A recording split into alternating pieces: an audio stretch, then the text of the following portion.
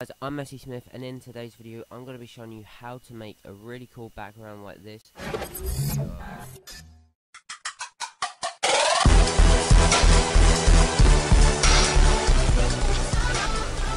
go over to your Steam profile, it's not too hard to get here. Literally you should start here, and then you should just go to where your name is down to profile. Then you're going to go into badges like this. You have to have unturned as well downloaded. You don't need the badges, you can literally just click where it says unturned. You can use any of these for the background. As you see, my background is like this one, but I've got this one, so for this video I'm going to use this. You're going to click on the picture, it should come up with this, click it again so it comes up to this. Then you're going to left click, or right click, sorry, and copy, go to paint, click paste, so it should come up like that. You can click crop if you want it to be in a good size. Then once you've done that, you can exit, like save it. Make sure you save it. I don't really know what you save it as. I've already saved mine here, so I'm not going to save this one, but that's basically what you've got to do, save it like that. So I'm going to don't save mine because I've already got this. And then you're going to want to go over to a website called flamingtext.com. A link will be in the description. So basically you're going to come over to this website. I've used this one to use mine, but for this video I'm going to be using this one. And I'm going to call mine, well, I'm going to say Messi Smith because that's what, you know, my name is. So I'm just going to write Messi Smith in there. And then you can mess around with these. I'm gonna move mine so it's white. Actually no, I'm gonna make mine so it is blue. So then that should change into blue, like that. If you don't want this line, you could probably sort it out. I'm not quite sure how. Then this is gonna be cool. You can change that to just regular white if you want. I mean, I don't know, you can change it to whatever you want.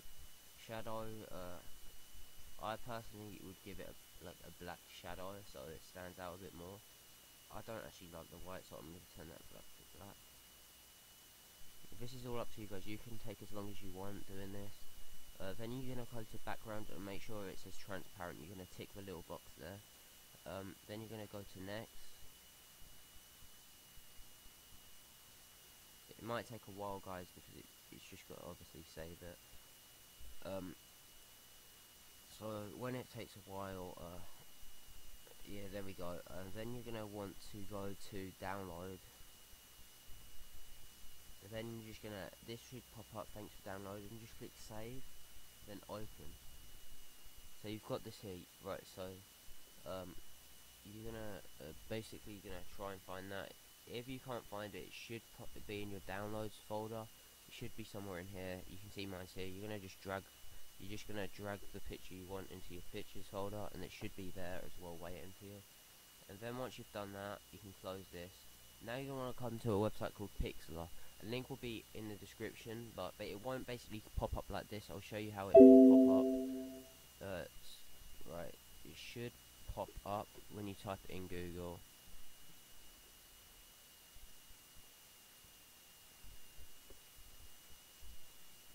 So it is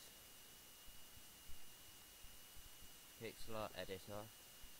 It should just pop up once you write Pixlr in, then editor. You just click that, and it should be this one here. You just click that, and it will bring you like, I don't know, mine brings me here, but yours should bring you somewhere else. Basically, you just should say create an account. That, don't worry about that. Just go to create a picture or something. Then this is the bit what doesn't really matter. This should pop up. And usually, if you was making a thumbnail, you want it 1280 by 720 and transparent. But for this, it doesn't really matter. So just click OK, and then you can close it down there. Okay, or not.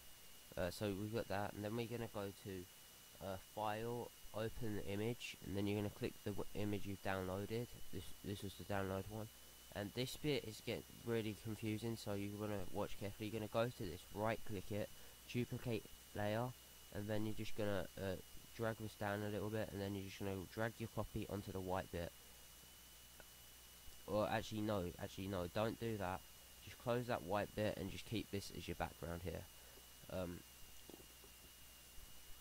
Then we're going to go to File, Open New Image, get our writing here. Gonna go duplicate that, then drag this writing on there.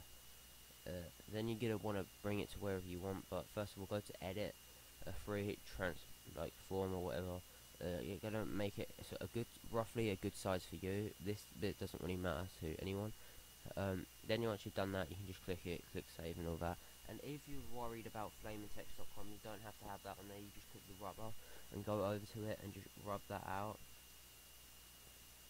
It shouldn't really bother you too much, but it just looks more better if you get rid of that, because I don't know. Then once you're done, you're just gonna go to File, then save it as, I just save it as YouTube 1.